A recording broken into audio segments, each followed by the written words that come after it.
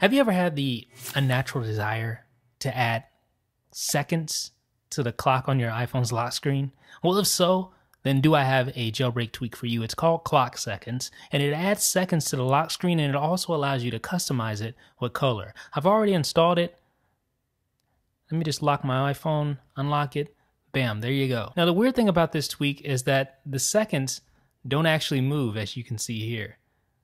So you have to kind of refresh it by unlocking your phone, hitting sleep, or just hitting sleep again, and it'll refresh your seconds, which is bizarre. I've never seen anything like that. Now, there is a settings panel in the settings app for ClockSeconds. The only thing you'll find here is the clock color, so you can adjust that. I have it set to white, so it looks sort of stock, but you can set it to any other color. Let's change it to, I don't know, let's change it to black. There you go. So folks, that's ClockSeconds. If you've been dying to have a clock on your iPhone's lock screen that has seconds that don't move, then try this one out. Let me know what you think in the comments section, folks. This is Jeff with iPhone Download Blog.